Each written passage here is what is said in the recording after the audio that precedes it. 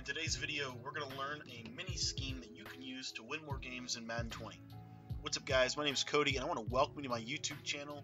My YouTube channel basically focuses on helping you get better at Madden NFL 20 and ultimately at Madden 21 through scheme breakdowns, tips, strategies, top 5 videos, as well as film studies and live streams. So if that's something that interests you, do me a favor and just shoot me a text right now. My number is at the top left of the screen. It's also in the description.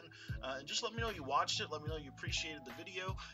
My number is 812-216-3644, and you can ask me any question you have related to Madden 20. Now today we are in our 5 Sets for Success series. This is where we break down a new scheme every single week and give it to you for free. And this week we are in the New England Patriots offensive playbook. Now, the playbook that we're going to work out of here, as you see here, we can look through and just kind of test some plays. And what we're looking to do today is identify what would be a good base play.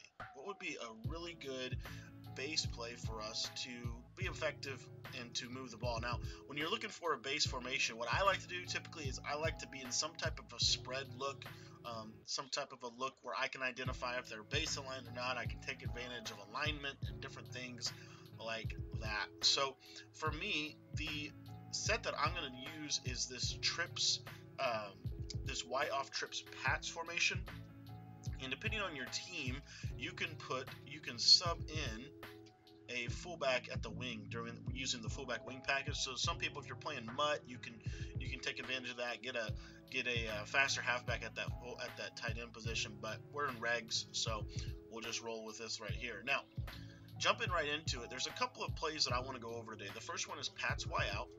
The second play that I want to go over is Pats drag wheel. The third one I want to go over is the play, let's see if I can find it here, Pats slot out, and then tight end deep out. Okay, so we're going to jump right into this. We can also talk about scat, I guess, as well. So let's take Pats Y out. Let's put scat in there. But you see, this playbook has a lot of different things that you can do from it.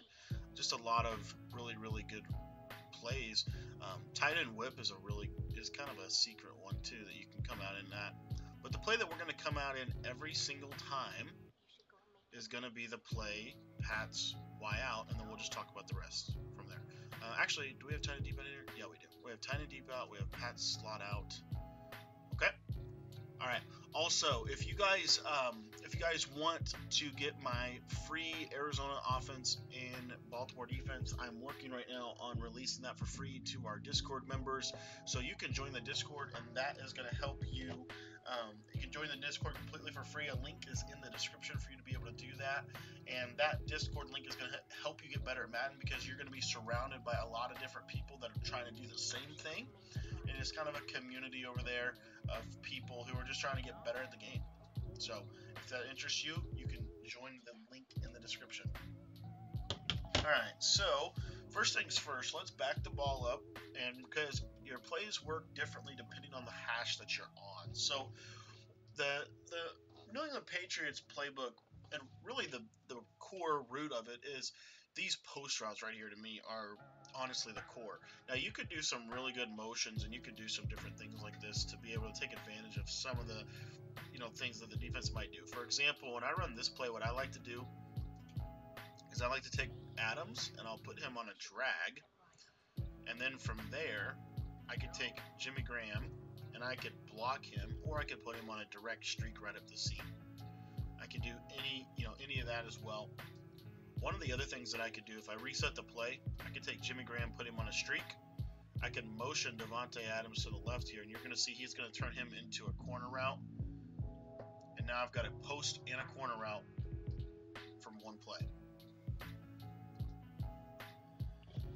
So when you're going through and you're looking at kind of what to do with plays, what I recommend is specific concepts that work every year. So this running back route works every year, no matter what. You can snap throw that every time. Okay, that's a good route to have, because a lot of defenses this year are running heavy pressure type of defenses. So if you could have a nice little quick route to the running back, and then maybe a quick what I would probably do with Jimmy Graham, honestly, is this block and release cross route is really effective. But you see here, and it takes a little bit of timing to get that route down. But you can easily snap throw that if you get into practice mode, and then just work on the timing on this specific route to the back. You're going to be able to get right there, and you're going to get that quick 5-yard, 5-10 yard snap throw type of thing. Now, if you want to leave Davante Adams on his post route, which I would not recommend doing, I would motion him in here and get him kind of compressed, and you'll see it's kind of a later read, but we'll show you here. So there's just several different ways that you could go about this, right? So you can motion Davante Adams over, you can put him on a crosser. What you can also do is turn this into a mesh concept.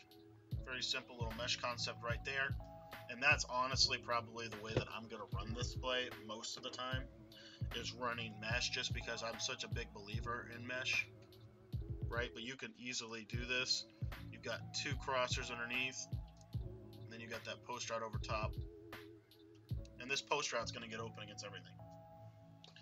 Now, what you could also do with this, because of where the ball is at and where everything's at, if you want to bring Davante Adams across, when you do that, put Marquez Valdes-Scantling on a streak, and you'll see it's going to kind of clear out the zones for you to get that ball in, that post route. Let me show you this against cover 2. That was cover 4. But again, you can just put something like this right here. He gets across, you snap, now you've got a mesh concept coming over, and then you've got that in the backside. So it's just a simple clear out route for that post route. That's all we're really trying to do. And the user, what we're going to do is we're going to put the user in a bind. He's either going to have to go to the post route, or he's going to have to go to the underneath crossers. So same thing right here. We're running mesh underneath, streak post combo. Check the mesh, not there, so we can throw that. What's good about having just a stock standard streak on the field, what I'm finding this year more than any year I've ever played Madden, is people will run a lot of bailing type of defenses. So for example, they may run cover 2, but then they may user the safety, so they're going to bring the safety down. So by having that simple read there to Valdes-Scantling, what you'll see here is at the snap of the ball, if they blow a coverage, you can pass lead that ball to the right, and you're going to get a one-play touchdown. This is only if they blow a coverage out of like a cover 2 or whatever, because you'll also see like in a cover 4. I've actually been seeing it more from cover 4 this year than any coverage, but they'll user the safety, so the safety will come down to play like the post route, and then what's going to happen is you're going to be able to hit this streak over top, because the way the zones work, you're going to be able to just pass lead that right over top, and you can swerve catch it, rat catch it up. Let's talk about man coverage for a second here. So any base play that you run, you want to be sure that it's solid against man. So if I bring Davante Adams across the formation and I run mesh underneath, and then I leave that wheel route to Valdes-Scantling, you're going to see that wheel route is going to roast man-to-man. It's actually probably one of the better man-beating routes in the game, specifically because it's coming from a wide receiver. Now, you could set your routes to work the opposite direction if you wanted to. So you could take Lazard, put him on the streak. You can take Jimmy Graham, put him on a little in route right here, just like this, little baby in route. And the snap of the ball now, you're doing the same thing, you're just doing it to the opposite direction. But the post route on the right's not as effective as the post on the left is, so you're going to have a little bit of an issue. It's better as a corner route. You see how it's just kind of a little bit angled. It's not flatter. You want it to be a little flatter than that. But you'll see here, if we motion him over, run a corner. Now, let's talk about the next, let's talk about man coverage one step further. So, the crosser, the dual crossers has been a man-beating concept for years in Madden, especially with the motion snap. But you'll see here, with the motion snap of Davante Adams, he's going to beat man-to-man coverage. The crossers are basically going to act as a pick play, and he's going to be able to get open. All right, the next play that I want to talk about is the play tight in, deep out. Now this play is really effective to this hash.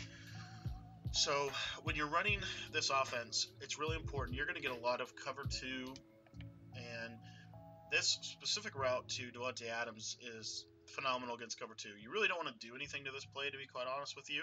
The only thing that I would do is if they're giving you a lot of pressure, I would just block the running back to that side.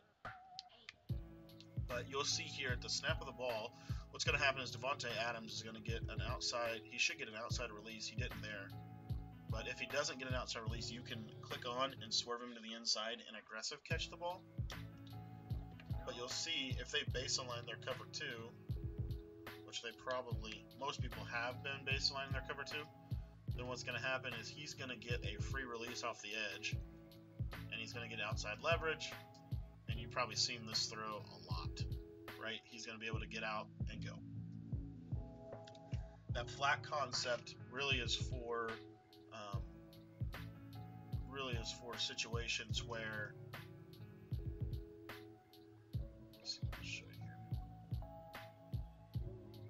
that flat concept is for situations where they're not in hard flat, and you can basically click on and swerve catch him up. Okay. All right. Let's talk about Pats, and then everything else is the same. So your running back's on this quick little route right here, and that, like I said, it's going to take a little bit of time, but you'll get used to this route. Whoops, called the wrong play.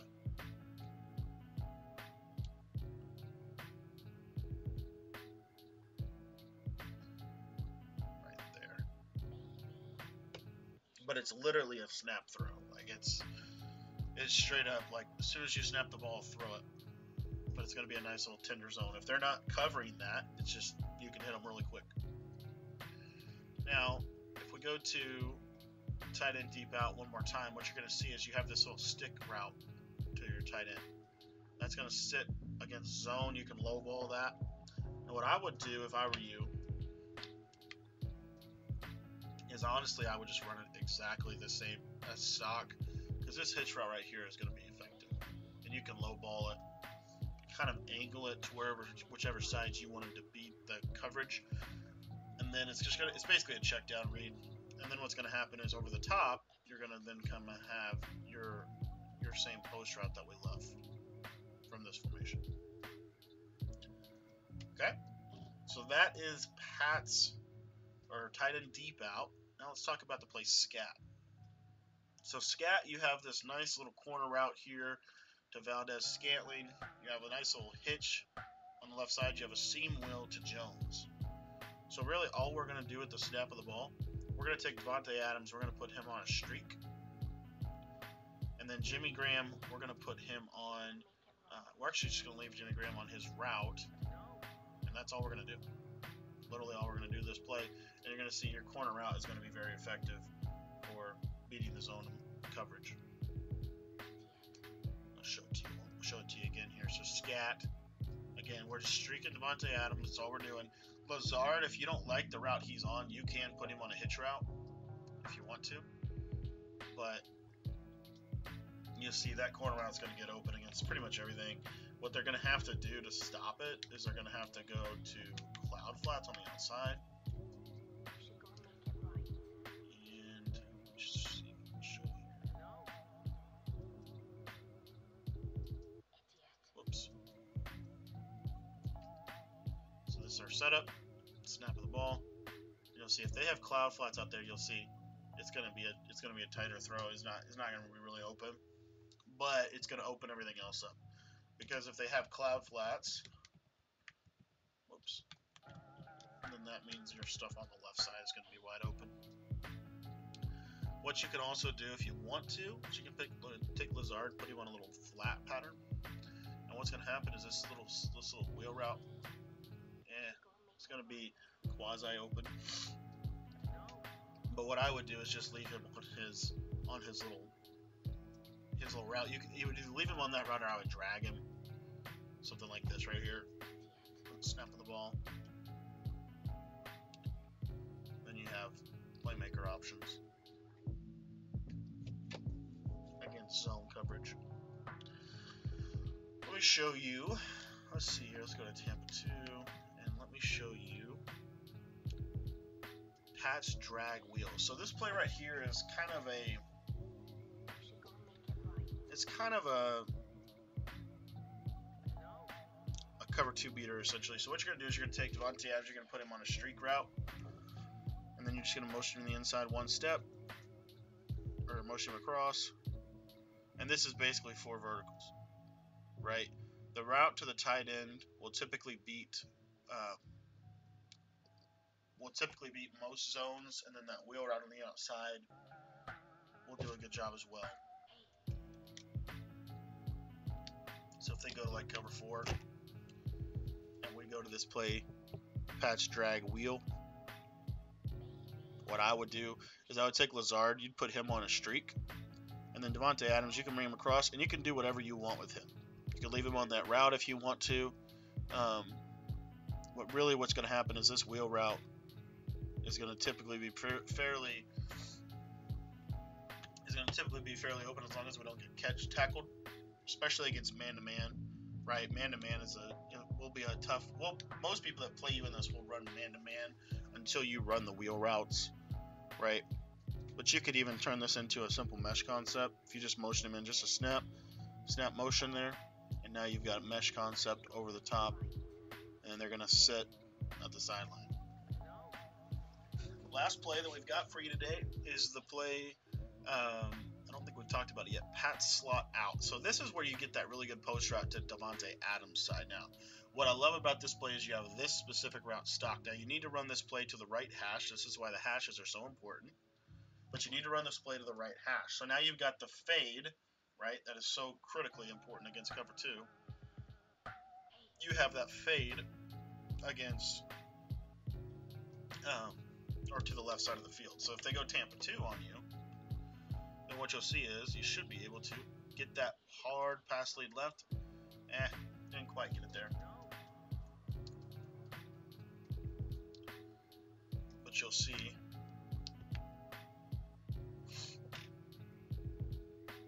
if you motion him to the left here, what's going to happen is it's going to get him wide. And he's still getting that reroute.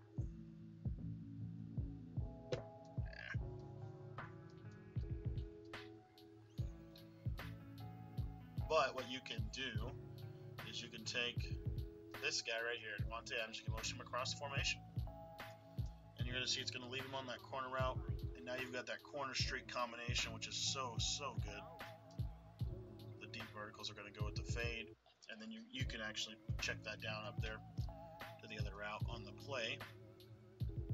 With your tight end on this play, what I would do is I would leave him on his route. It's a really nice little pull route, and then I would take Valdes-Scantling and motion him across, and now you basically have recreated a levels concept. But that's better than a drag route. That's going to beat man-to-man coverage, and it's going to beat zone coverage. That's what's really nice about that route, especially if you motion it across the formation. So like if they're in Tampa 2 and you go to this play right here and you bring Valdes-Scantling across, now you're in basically a spread.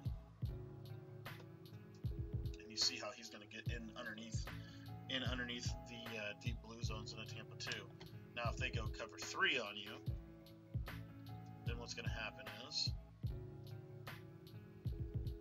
you're just going to work the backside combination.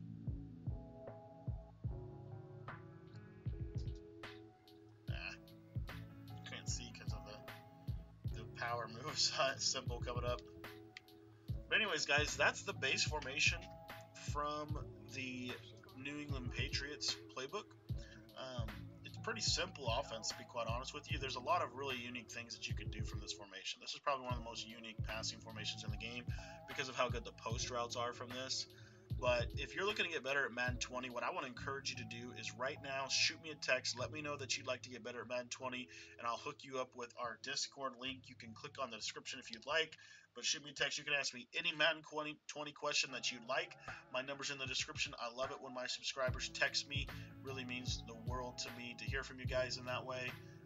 It just shows me that you guys really do care about getting better. So thanks for watching today, and we'll see you guys in the next video. If you want to check out one of the other videos, looking to get better in the game, I've got more videos there coming up at the screen right now.